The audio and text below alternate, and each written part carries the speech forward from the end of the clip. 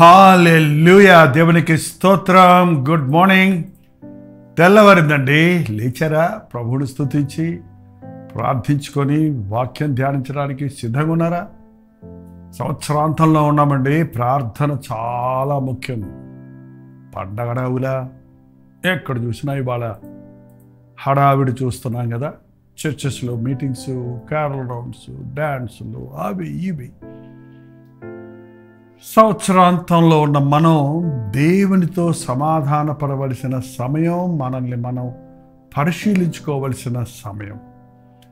ఎన్ని పనులున్నా యేసయ్య పాదాల దగ్గర కూర్చోవటం చాలా అవసరమైందండి. రండి, చిన్న ప్రార్థనతో కొద్ది వాక్యాన్ని ధ్యానిద్దాం. పరిశుద్ధుడా, నీకు వందనములయ్యా. పనులున్నాయని ప్రార్థన మానక ప్రార్థన చేసి పనులలో సఫలత చూచినట్లుగా మొదటి స్థానం నీకు ఇవ్వటానికి సహాయం చేయమని క్రీస్తునామంలో అడుగుచున్నాను తండ్రి. ఆమేన్. అండి స్తోత్రం. ఇవాళ బుధవారం అండి. బుధవారం అంటే మధ్యవార ప్రార్థన కూటము. మనకి జూమ్లో ప్రార్థన మీటింగ్ ఉంటుంది కదా. మీరు జూమ్లో కలుస్తున్నారా? జూమ్లో ఏకీభించి ప్రార్థించండి. మీరు ఒకవేళ జూమ్లో వీలు పడకపోతే లైవ్లో కూడా మీరు ప్రార్థనలో ఏకీభవించవచ్చు. మరి వారానికి 2 సార్లు కనీసం ప్రార్థించమని దేవుడు చెప్పాడు.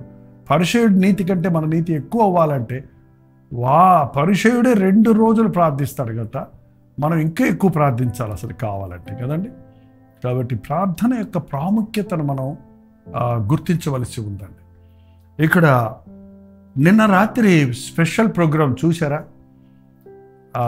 1000వ ప్రోగ్రాం సందర్భంగా ఎన్నో సాక్ష్యాలు పంచుకోవడం జరిగింది.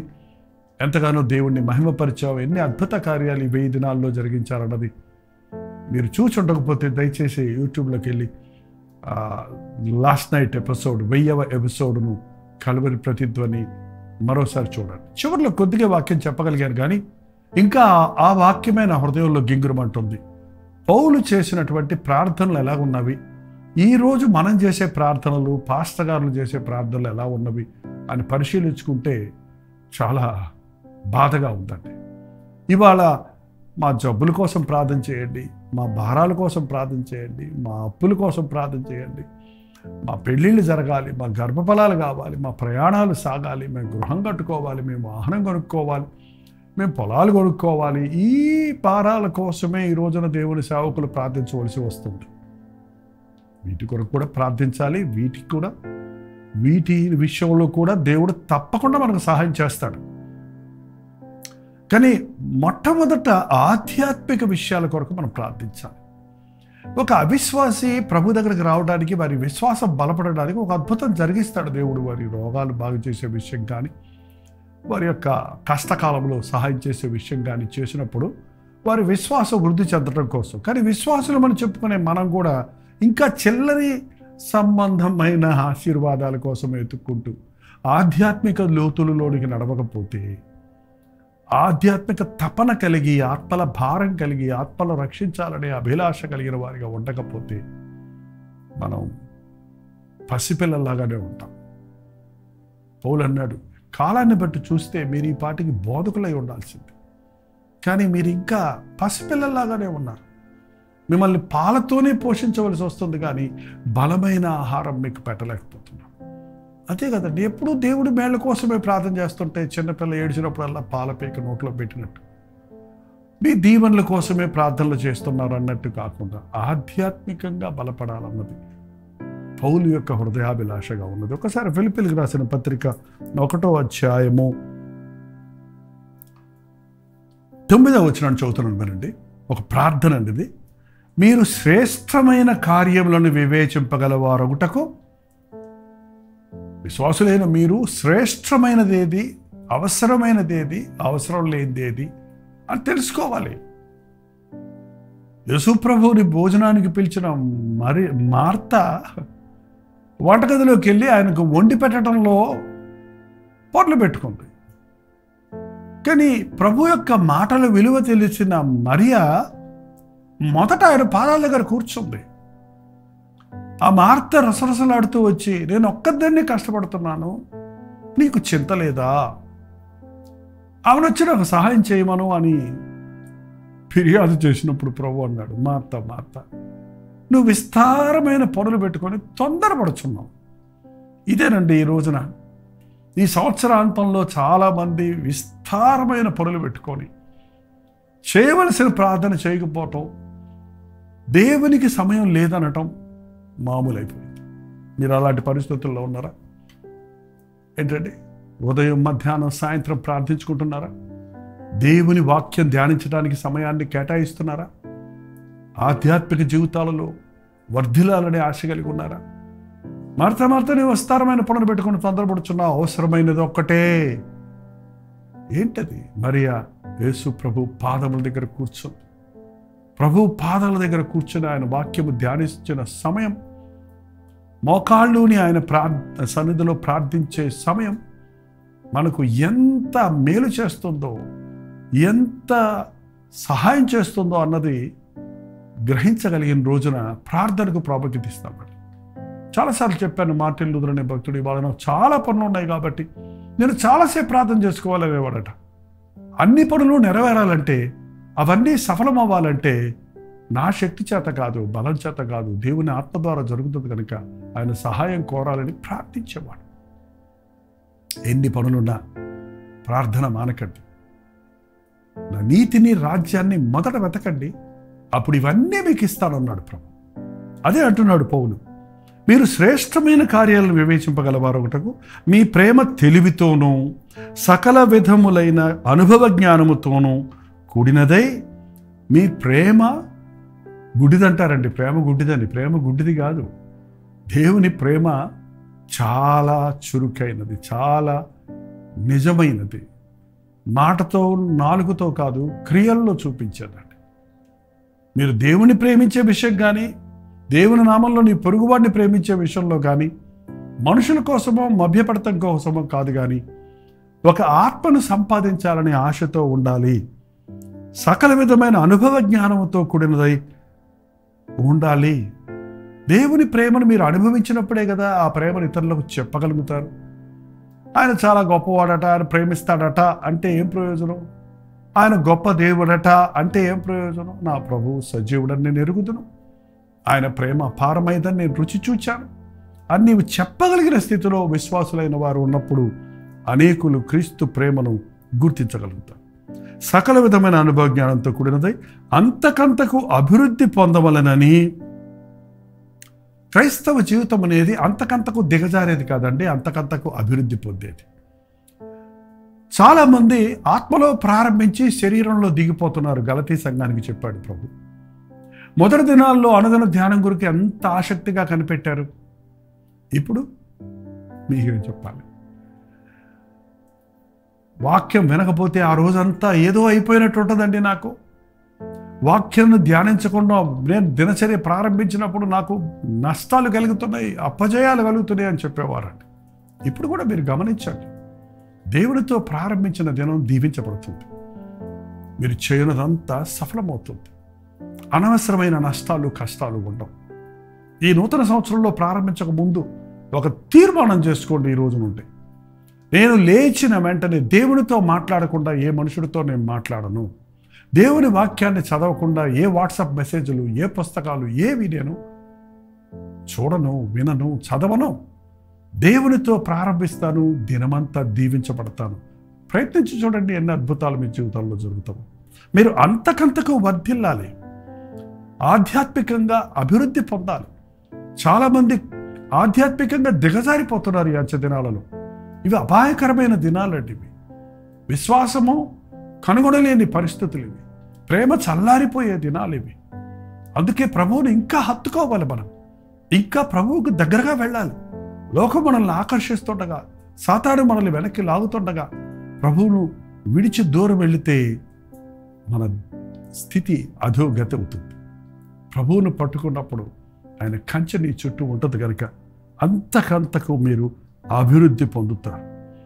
అంతకంతకు అభివృద్ధి పొందవలని ఇందు మూలముగా దేవునికి మహిమయు స్తోత్రము కలుగునట్లు మనం అభివృద్ధి పొందుతున్నప్పుడు దేవుని నామానికి మహిమ కలుగుతుందండి.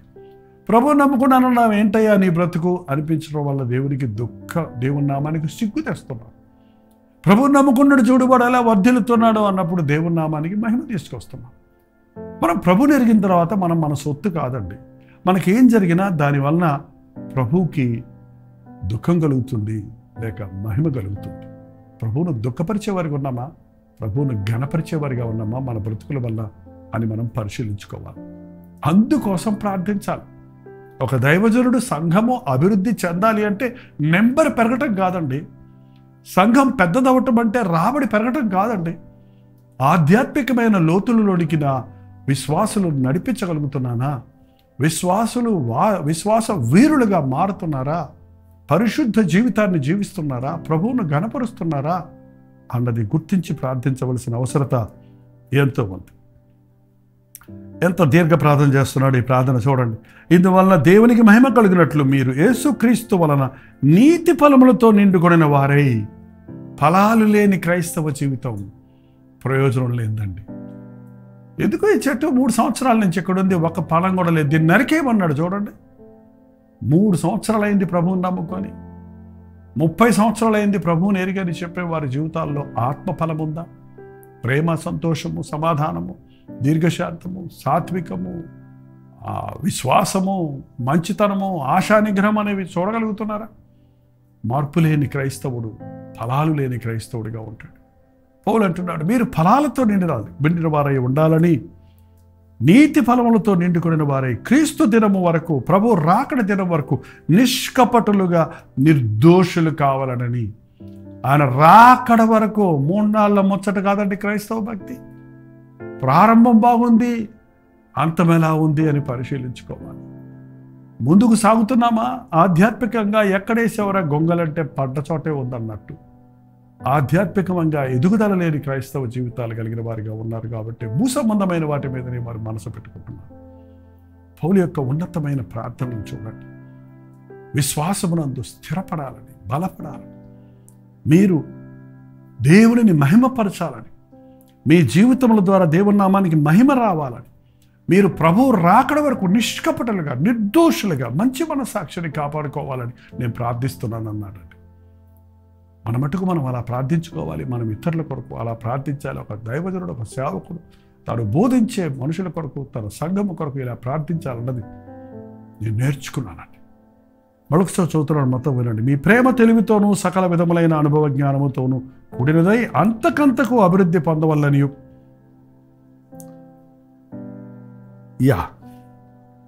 ఇందువలన దేవునికి మహిమయు స్తోత్రము కలిగినట్లు మీరు యేసు క్రీస్తు వలనైన నీతి ఫలములతో నిండుకొనిన వారై క్రీస్తు దినమునకు నిష్కపటులను, నిర్దోషులను కావాలని ప్రార్థించుచున్నాను. ప్రార్థన అంటే మన కోరికలన్నీ దేవునితో చెప్పుకోవటం కాదండి. మన అవసరతలన్నీ దేవుని దగ్గర పెట్టడం కాదు. ఆధ్యాత్మికంగా నీ సారూప్యంలోనికి నన్ను మార్చయ్యా, ఫలభరితమైన జీవితం నాకు దయచేయ్యా, నీతో గడిపే అనుభవ జ్ఞానాన్ని నాకు దయచేయి నాయన, నిన్ను బోలి జీవించడానికి నాకు సహాయం చేయి ప్రభా, నా పాపమును జయించుటకు సహాయం చేయి తండ్రి, అపవాదిని ఎదురించుటకు సహాయం చేయ్యా, ఆత్మలను సంపాదించుటకు సహాయం చేయ్యా, పరిపూర్ణ చేయ్యా, పరిశుద్ధుని చేయ్యా అనే ప్రార్థనలు, ఆలాపనలు మన హృదయాల్లో నుంచి ఎలుగెత్తి మొరలెట్టినప్పుడు మనం దేవునికి ఇష్టలుగా, పరిశుద్ధులుగా, ప్రభు రాకడ వరకు నిలబడగలిగిన విశ్వాసులుగా, నిష్కపటులుగా, నిర్దోషులుగా ఉండగలుగుతాం.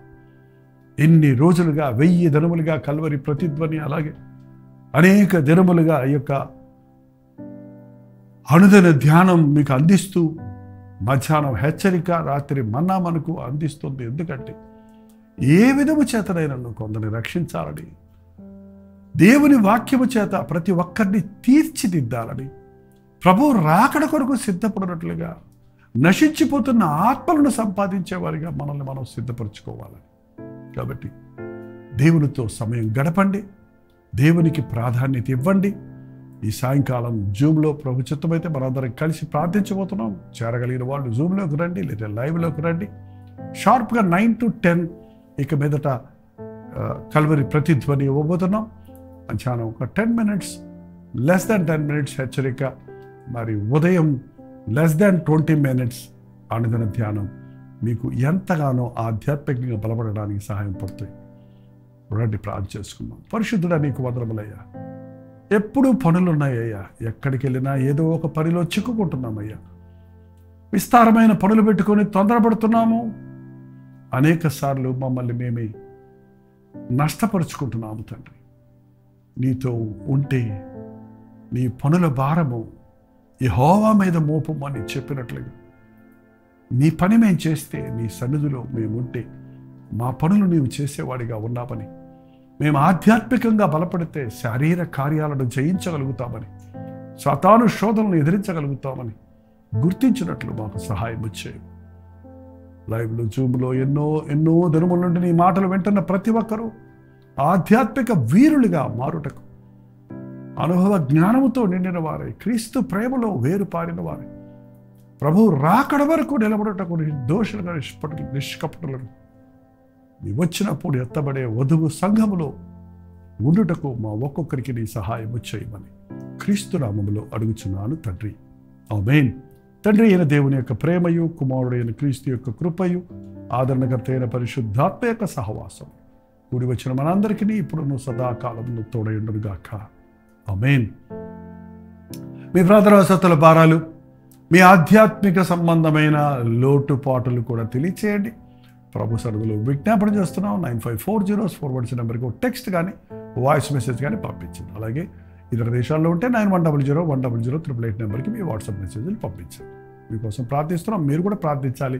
అప్పుడే అద్భుతాలు చూడగలుగుతాం. ఉచితమైతే మధ్యాహ్నం 3 గంటలకి హెచ్చరిక, అలాగే రాత్రి 9 గంటలకి కలుగురు ప్రతిధ్వనిలో మనందరం కలుసుకుందాం. అంతవరకు దేవుని మహాకృప మీకు తోడైనగాక.